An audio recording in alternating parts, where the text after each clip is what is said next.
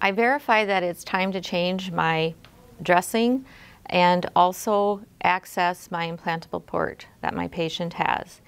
So first of all, I have already removed the dressing, the old dressing, and now I'm going to begin my sterile procedure of cleansing the area and then going ahead and accessing the implantable port.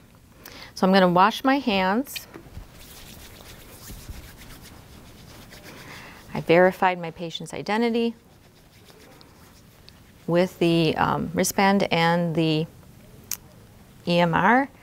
I'm going to place on my mask because again, we don't want to be transferring any contaminants to our area that we're going to be working with. My patient as well, if they're tolerating it, they can wear a mask, or again, they can turn their head away from the site that you're working on just to prevent any contamination.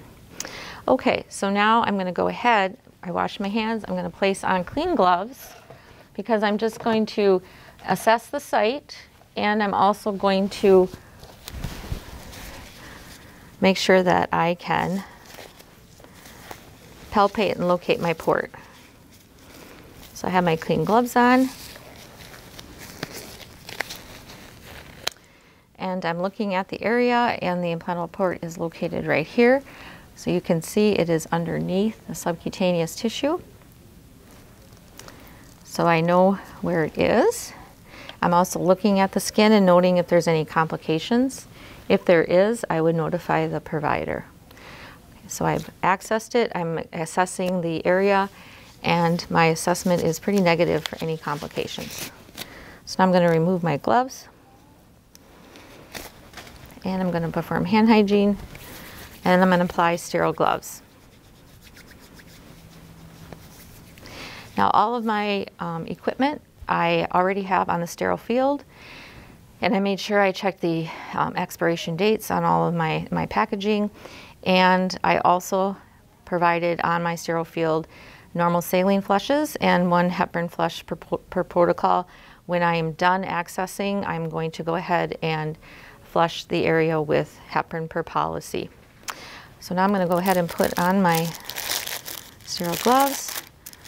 As always, I'm explaining to my patient what I'm doing and verifying if there are any questions and answering those.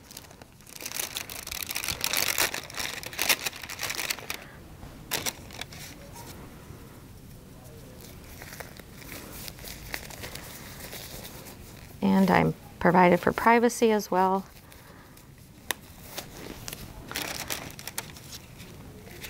And as always, you want your patient in a comfortable position and the bed at a working height. So now I have my sterile gloves on, so I'm going to go ahead and cleanse my area for 30 seconds.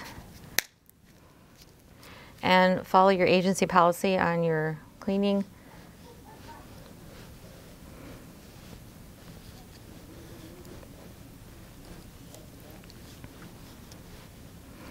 So I've done that for 30 seconds. I let that dry.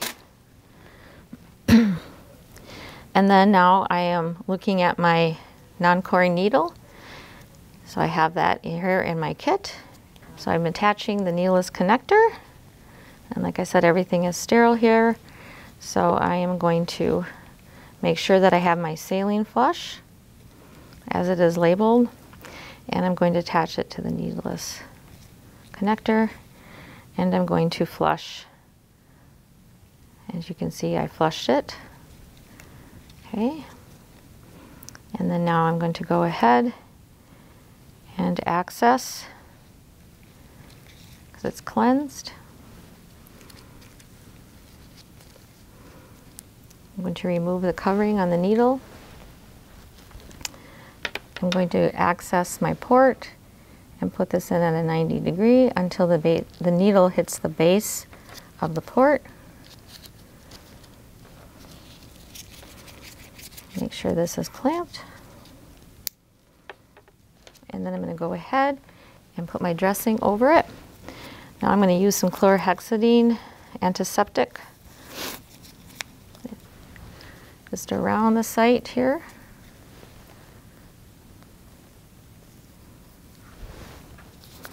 I'm going to place a Tegaderm over.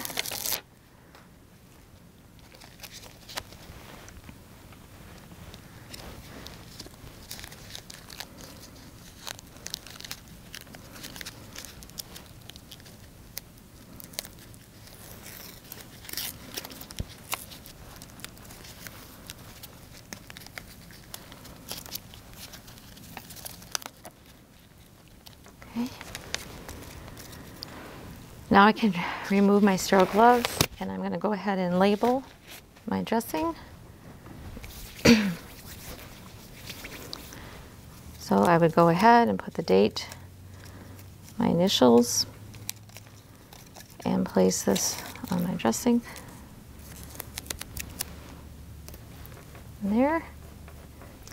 Okay, so now that we have our dressing change on, and I've also primed this line, I'm going to go ahead and we're going to lock this. So I need to go ahead and do my minimum of 5-second vigorous scrub on my needleless connector.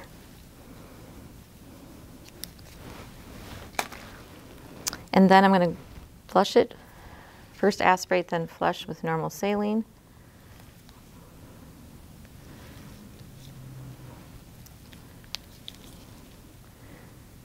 And then when you pull back, you aspirate for blood, get blood return. Then you can go ahead and flush with your recommended amount of saline. Then lock. And then if your policy recommends locking it with the heparin solution, you can follow that with heparin.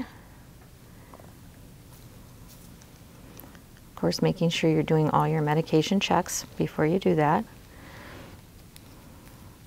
And so then we can go ahead and lock prescribed amount, clamp, remove, and then we're going to go ahead and put a disinfectant cap at the end of this,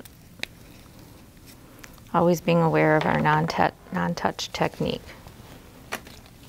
When you're done, completed, make sure you document your procedure, your dressing change, your assessment, and your flushes, your locking